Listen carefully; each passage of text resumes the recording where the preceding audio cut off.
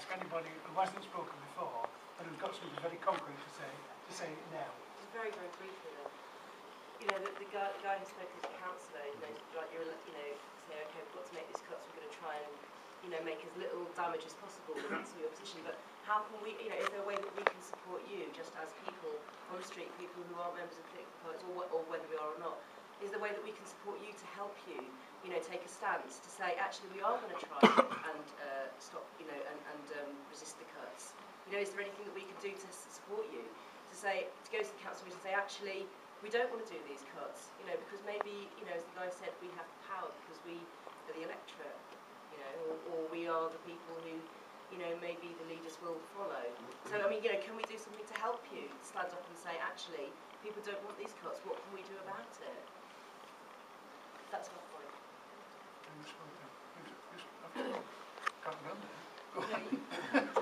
I haven't spoken. Oh, God, sorry.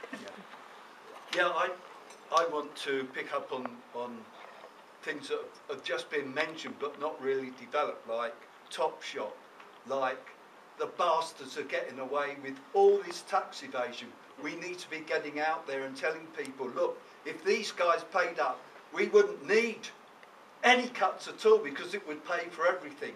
I think we need to talk about, instead of talk about what we're going to do next in the next 10 minutes. That's what I would like to see happen next.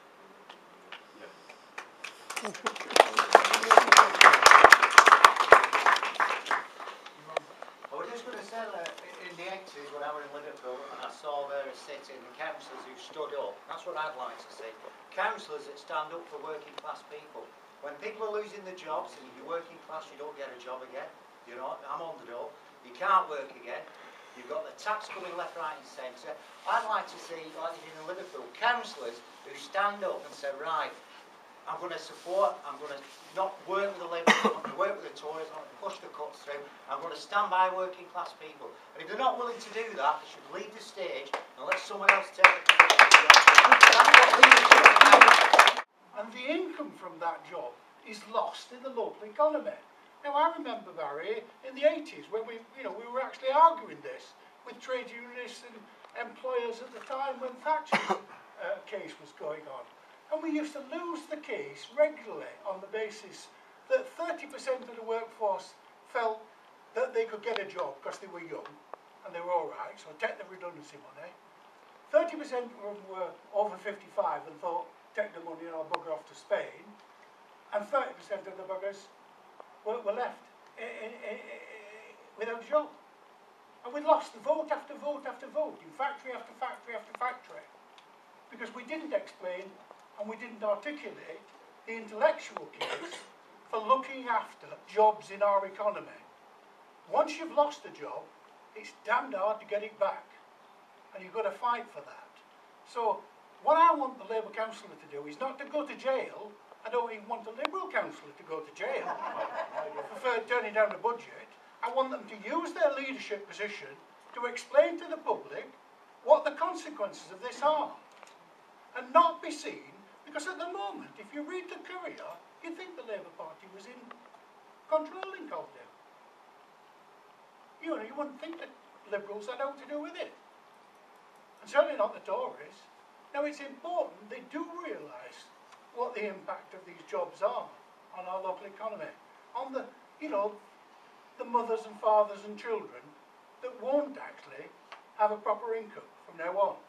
And we all know that there were people in the 80s who were destroyed completely and never got a job again. And their kids coming up haven't tended not to get a job again. And that's got to be fought against. But it won't be fought by sending Labour councillors or Liberal councillors to jail for turning down a budget. It'll be fought because we get sufficient people to nobble enough councillors and enough MPs to change their mind. And that's what we should be doing.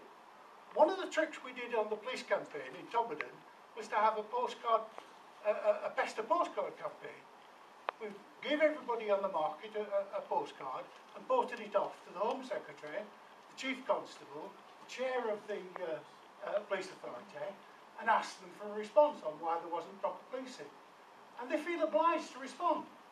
Well, that's all right if it's 10, but it was 1,500 that we sent, and they had to respond to every one. So you've got to get that sort of pressure, and I know it's mundane and it's not very sexy, but it works. It upsets them, it unnerves them.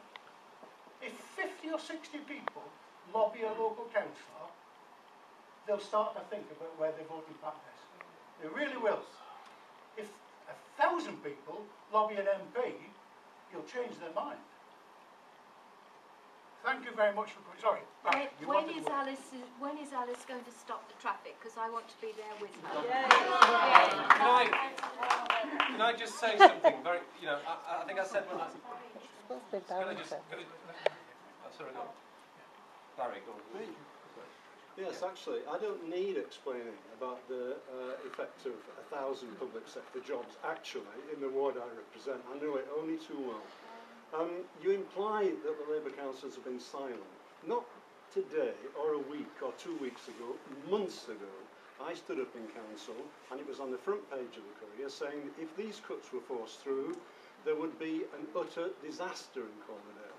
And I wrote that ordinary people, particularly low-paid people, shouldn't be bearing the burden of the banking crisis. It's not just people in this room in the different parties who are prepared to speak up. Labour councillors have done as well. In reply to what you're saying, the best thing in my view that you could do to help Labour councillors is exactly what you're doing by being in here tonight.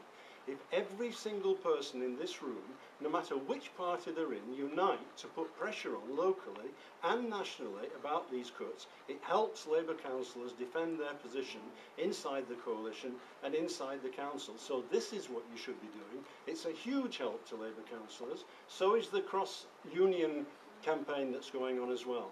And the important thing for me is not just to go on and put pressure on local councillors, it's to remember this is about Topshop.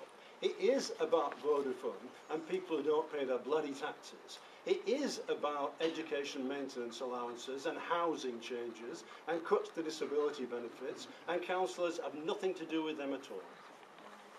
Can I suggest that this Saturday, hopefully, as many of us in this room go into Halifax and we go down to Boots and we have the leaflets and we say that they are a set of tax dodgers, and we do it in the name of this group that's been founded tonight, and we get in the Courier, right? And Barry, we can agree on this. We get in the Courier and we're saying the cuts don't need to happen, the rich should pay for it, they're getting away with it, and we have actually worked that out, and we're telling the rest of Calderdale that we're not going to put up with it, right? And we advertise ourselves like that.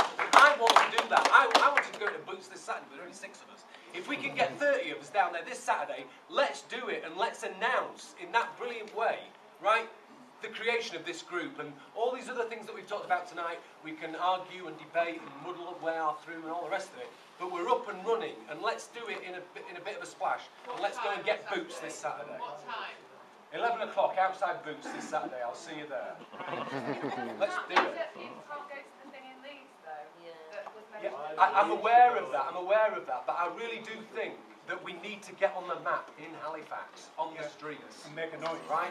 I know there's the regional thing in Leeds, but I think we need to, before Christmas, we need to be on the, doing something like that in Halifax this Can Saturday. I just say very No, briefly, you can't. You can't. this Thursday, Thank you very much for coming. And Barry, Sorry, you're right. one of the questions I'd like to know if you can answer, and I don't mean this to condemn you at all, is why didn't the Labour Party call a meeting then on the cuts? you just closed the meeting. Yeah, exactly.